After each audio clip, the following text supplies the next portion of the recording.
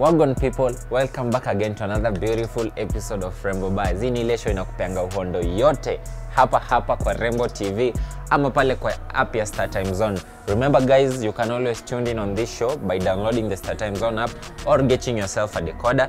Na leo I'm your host with the most Brian Lian aka the Starboy alongside. They call me Yanchama aka Nyash with a double H, and we have so much in store for you today.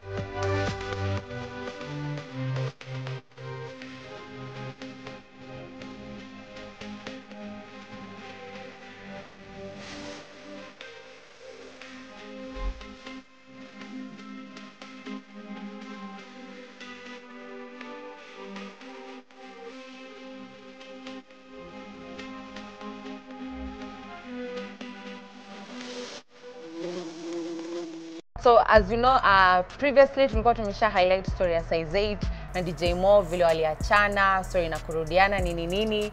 And kumekuwa na developments kiasi. Inasemekana size 8 was spotted in her ex-husband's house.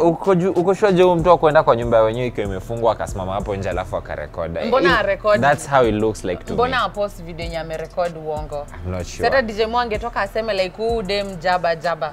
Na bado tukiwa story ya mapenzi na cheating na love nini. Masauti, Kenyan boy mwenyewe. Apparently kuna dem yake alimcheat.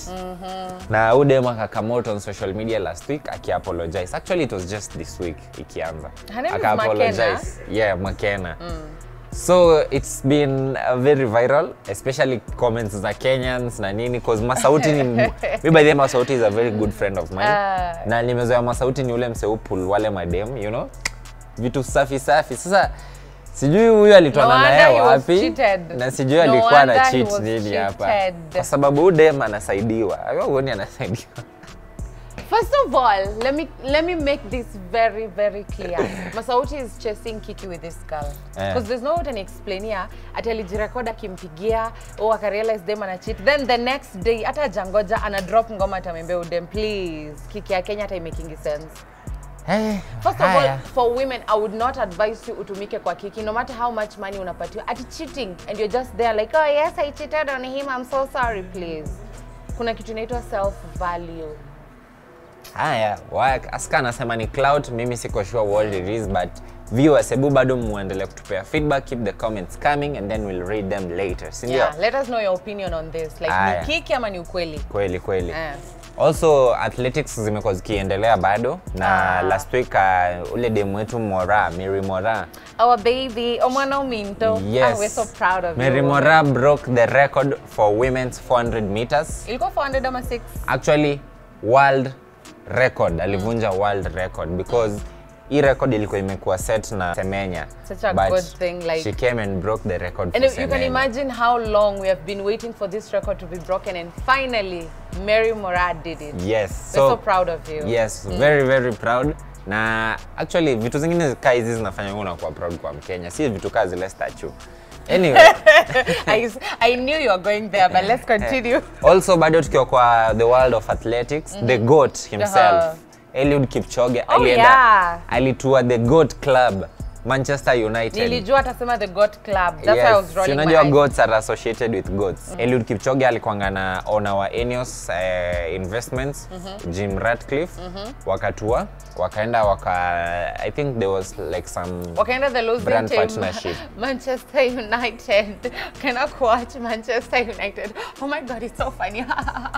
StarTimes is sponsoring and is coming in as a partner on one of the biggest festival in the Kenyan industry, the Kamba Festival. Yay. Which is gonna be held this coming week, the 14th of September at Carnival Grounds. Yes, so Aska, give us more details about the event. Well, my favorite Kamba artist is gonna be there, Alex Kasau Katombi, alafu tuko na Bahati Kenya, tuko na kina Keno Maria. Like there's so many big artists that are going to be there. Kutakuwa na cultural foods zenye watu wataenjoy, like the vibe. Niona mtu amesema anataka modokoi and I was like, Aska, kwanza uliniambia uko single, nataka ukuje huko nikutafutia kaboy kama mwanaume. Mimi na target kaboy kama Kamba. No, my target is Katombi, please. Ndakutafutia Mutiso. I am focused. Ama Mowo. Ama Musioki. Nataka Kabindu. Tukiingia kwa stories za Peter Salasia mwenyewe. Please, that's our politician. Yes, Peter Salasia kitu ya kwanza alikuja akaambia wase utengeneza edibles. Mpunguze bana. Punguze, mnatumaliza. Watu walisema mtamaliza Salasia na sherehe. Mnafanya Salasia ana reject bills zote hadi zile mzuri. Anyway, Peter Salasia and Huda Monroe, our Kenyan socialite, has been having a lot of controversy on social media. People are speculating that maybe they are kind of flirting with each other. Na juzi, no, they're not speculations, they're true. It's true. I mean, na juzi Huda alikam out akaambia Peter Salasia, najua unataka nikam Kenya, but nikikam Kenya, these are my conditions. What were the conditions, Aska? Condition ya kwanza, Huda alisema sitaki isukuti. Nisifike kwa airport. Nipate kadundu, ati natafuta nikifanywa hivi. No, I'm a very private person, privacy is key. Anataka kupelekwa kwa presidential suite. She's not staying in just any place. Okay. Presidential suite ya 5-star hotel. Condition number 3. Salasia atoboke $30,000 ya communication. 13 million Kenyan shillings. Imagine, we're not just si atu unanipeleka tukae tuangaliane. Otherwise Huda amesema kwani Huda hizi suit inachukuliwa ya nini? Pesa inaitwa ya nini? Kuna biashara wanafanya na mimi sielewi. No. Huda knows her worth. That is one thing you should underline there. Anajua value yake. There's no way unamtoa majuu penye akona biashara zake unamleta Kenya kumfanyia bullshit. No. Okay. And Salasia anajulikana ni mtu akona pesa. Salasia has money. Very good money. Anaweza afford Huda. Usituangushe. All right. Usiangushe mheshimiwa. I'm not sure wakilisha about that, but Kenyans at home, tell me what you think about history ya Salasia na Huda na pesa na demands. Watu wa Mumias East wanafaa kuwa very worried. Why? Pesa ya CDF.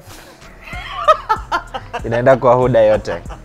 So Rema recently had a concert in Benin. The performance was amazing. Alikuwa na a very big crowd. Then tunajua wale mafans wenye wanapenda kuruka juu ya stage. A female fan jumped on stage to appreciate him. Then my bodyguards wakakuja wakaanza kumanhandle udem. Then Rema was like, no, you don't treat a woman like that. Na juu hiyo story nampatia 2 million. Patia udem 2 million naira. Bam, dem ameenda akapewa 2 million. Si ndio? Then sasa a male fan akaangalia akaona kumbe watu wanapewa do, acha hata mimi nifanye nini? Nipande stage. Oh my god, it was very different. Vitu kwa grounds zilikuwa tofauti. So, you know, I thought it was hearsay until I saw the video. Rema kicked him. Alafu my bodyguards wakakuja wakamshika wakamrusha and I'm like, what is going on? So this has sparked so much controversy on social media because watu wakoza, why are you treating these different genders differently? Yeah. Well, it's crazy because I think that's double standards. That's very much double standards. Like Juni Demi alikuwa hivyo Juni Boy. But unajua labda we don't have the full story. Maybe there's something this guy did because I don't understand how you can just come and kick a fan like that. Siju cause ni boy? Sidhani ni cause ni boy. Maybe we don't have the full story. Mimi according to me I feel like there was something that happened before. Labda Uchele alikuwa amejaribu mara kadhaa anatolewa anasumbuana mpaka Rema akasema like Buda toka sasa ishia. Aya, anyway, bado tukiwa kwa story ya events na concerts, Vybz Kartel anaeka event yake. Oh my god, yes, and the ticket prices are crazy. Oh, nimeona hizo tickets and I was like, thank God I'm not his biggest fan. What? I'm not going to sweat this one. The cheapest ticket inaenda na 16,000 Kenyan shillings. The most expensive 1.3 million Kenyan shillings. Yani, yes, guys. That's how much people love him and people are buying these tickets. Because he's the world boss. People are buying these tickets. In fact, wakaribu kwa sold out.